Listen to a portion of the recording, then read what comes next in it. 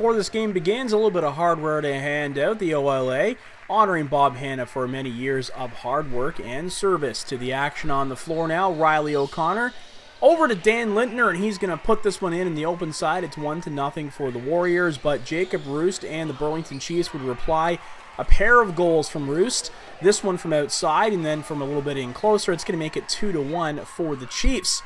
Moments after, Emerson Clark thinks that Brody Bierkoff is taking some liberties with one of his teammates. The two of them would go at it. Bierkoff getting some shots of his own in, and Clark dishing out the punishment as usual. Both boys would be done for the night. Bouquet flings this one in his own net as he came out to play the loose ball. One of those moments where you just try to put it behind you, but the Warriors did have some trouble after that. A minute 30 later, Lachlan Elder, he would get this one to go, and that's shortly followed by Roost's the third goal of the night to make it 5-3 as the Warriors are back on their heels for just a moment. But Stefan Dushenko, fresh out of the penalty box and a goal of his own, sets up Austin Shanks, and Dushenko was fired up about this one.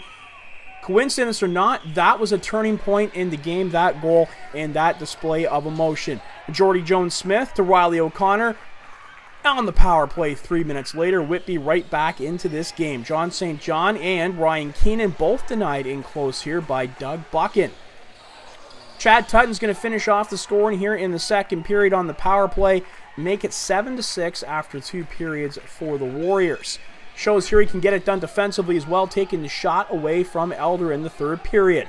Dushenko then wires this one past Buchan, who thought he had it all the way. 2 goals and 2 assists for Dushenko on this night, and the Warriors starting to pull away with this game in the third period. Daryl Robertson then introduces Derek Cyril to the floor with a nice hit. Emotions start to get the best of the Burlington Chiefs here. Lintner with a goal and then a little shush message to the bench, and perhaps that was a little bit too much for the Chiefs to take. Cyril comes over and a few players start to push and shove and some face masks pulled, but really nothing out of the ordinary. But then this happens. Brian Cole with a cowardly act on Austin Shanks. He's not even looking, takes a shot to the ribs with the stick, and then while Shanks is down, Cole follows it up with a cross-check to the head. He's not that kind of player. 17 games played this season for the Chiefs, only 45 penalty minutes, so this was certainly out of character for him. But on this night, that was just ugly stuff from Mr. Brian Cole. Warriors bench getting into it with the Chiefs bench as well. They're certainly not happy about the way things played out here late in this game. After all is said and done, the Warriors take it by a score of 14-8 to finish second in the standings. They will face Barrie in the first round, while the third place Chiefs will face Peterborough.